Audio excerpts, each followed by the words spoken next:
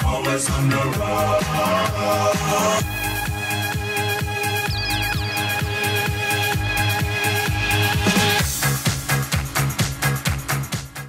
Hey everyone, welcome back. You came back. That's great.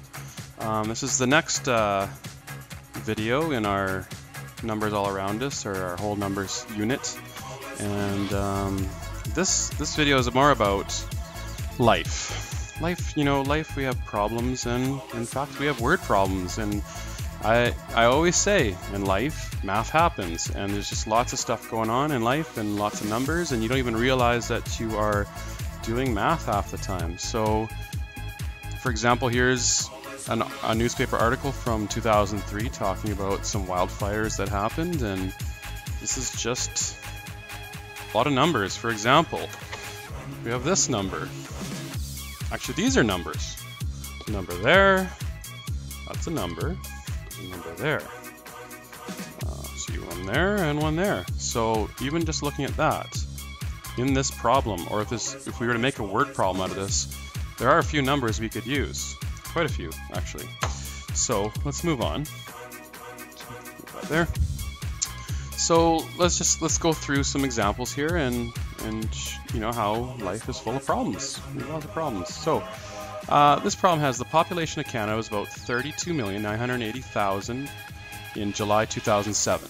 Now the data shows that there were about 497 cell phones every 1,000 people, or per 1,000 people in that year. So how many cell phones were there in Canada in 2007? So we kind of have a few numbers here, and we're going to have to actually do a couple steps to figure this out. So first of all, we have the fact that there's almost 500 cell phones per 1,000 people. Okay, so that's a fact we need to know. And then using the population of Canada from July 2007, I know that's 8 years ago at this point, we're going to figure this out. So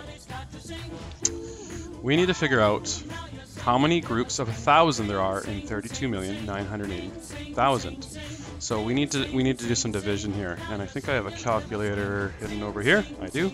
Okay, so here we go. I'm going to type in 32,980,000, and on this here, the slash here is my division button. I'm going to divide by 1,000, and I get that number. So I'm going to write that in. That is 32,980. And what this number means is how many groups of 1,000 there are. Okay, we have 32,980 groups of 1,000. So let's move on here. Okay, well, now that we know how many groups of 1,000 are, we can solve the problem, right? Okay, so let's move on to the next screen.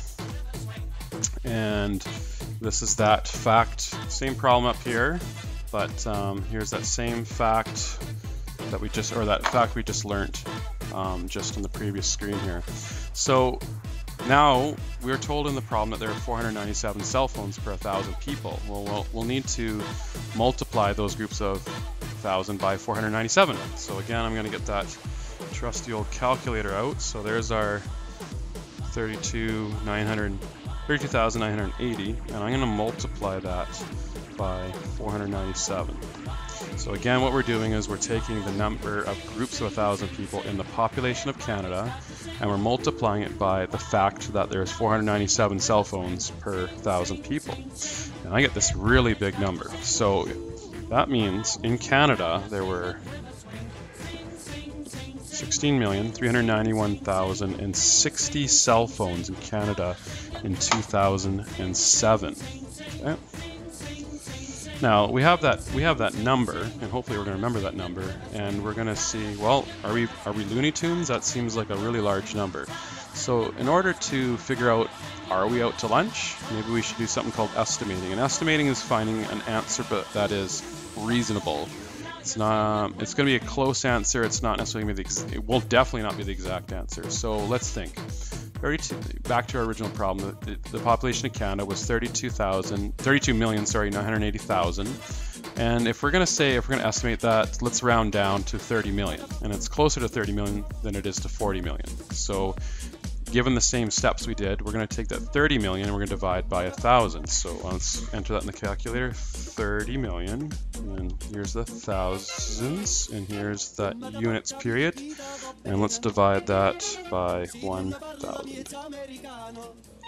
And I get 30,000. Well, I think, if I remember correctly, originally we had the exact answer was 32,980. So that's a pretty good estimate. I think we're on the right track here. Okay, so 497, that was the number of cell phones per 1,000 people in a group, is closer to 500 than it is to 400. In fact, it's only 3 off. So that's a really good estimate, is to go to 500. Well, there's that. So let's double check here. That 30,000, that was our estimate for the number of groups of 30 million. And we're going to multiply that by 500, which is our estimate for the number of cell phones. And that gets us, yes, 15 million. So we were originally 16 million or so, 16 million and change, there it is, 16,391,060. And that's closer to 15, that's pretty close to 50 million. I mean, it's over $1 million off, but it's still a pretty reasonable answer. An unreasonable answer would have been like 160 million. That would be, or 160,000, that would not be reasonable either. So we have the same amount of digits, and that's what's important. Okay, let's do some practice questions here. I just made this up. Let's say that there are some Olympic Games in the years 3024 and 3028. Actually, the Martian Winter Games on the planet Mars. And I have a table here, and you can see across the 2 years I was indicating. And then we have some columns about number of athletes that participated on the planet Mars in their Winter Games. I don't know what events they're doing, but there they are. And the number of coaches that would have gone with them. Now, what is the total number of participants in the year 3024? Well, it's not just athletes, otherwise there'd be no math here. So you can imagine that coaches are participating in some manner. So let's take that number, the athletes, 2,768, and let's add the coaches, 142. And so in the year 3024, there was 2,910 participants. Okay. Well, how many more athletes participated in the year 3028 than 3024? Well, good thing I just did that thing, because I know that this is the year 3024. I just have to figure out the year 3028. So let's zero out our calculator. The participants for this one we're going to figure out is those two. So 3,252 plus 263 is 3,515. Okay, so this is the year 3028. Now that doesn't answer our question. We still have to do some math here. So how many more athletes? Now when you see how many more, that is a signal that we need to do some subtraction. So in this case, I need to take my larger number, which is 3,515, and I'm going to subtract the number from the previous Martian Winter Games, which was 2,910, and my answer is there was 605 more participants in the year 3028 than in the year 3024. That is a silly example, but you can see that if you were in the future, you could answer that problem. Okay, one last one here, and this is going to use a few steps here. And here's the problem, and this is a real life problem. It happens all the time. The owner of a building downtown renovated 23 offices. Okay, so this building had 23 offices inside, and if he was to paint them, painting each office cost $3,632. And not only that, he's putting a new carpet, which for each apartment was $9,821. So using that little thing in your noggin there, your brain, which operation or operations should we use to find the cost of each office? So I'm going to give you a hint. It's going to be either addition, subtraction, multiplication, or division, or a combination of both. And since I like to do different questions here, you could probably guess we're going to have a combination here. That's probably a hint. So I'm going to let you pause there for a sec, and I want you to consider which operations are we definitely going to be using. Okay.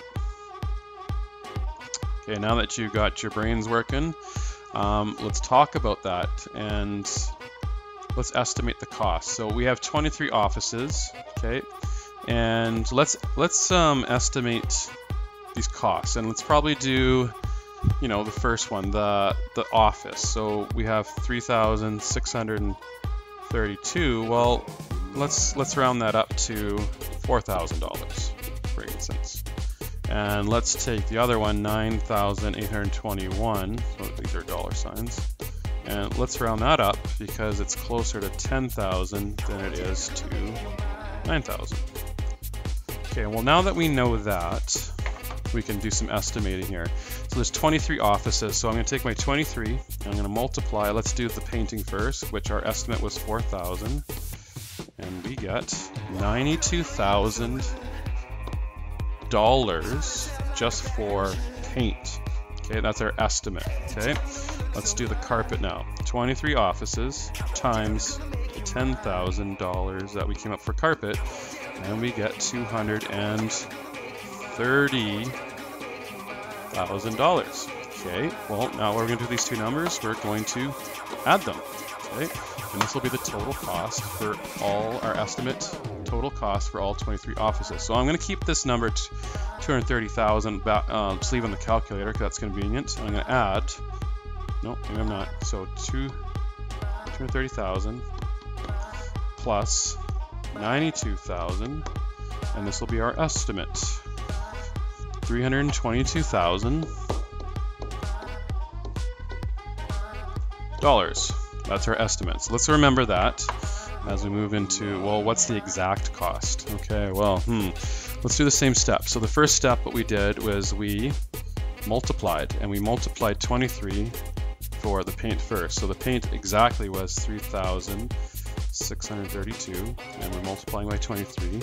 So in fact, the exact cost will be $83,536. Now our estimate was 92,000. Well, that's pretty good. I mean, we're got the same amount of digits. I'm not ashamed of that.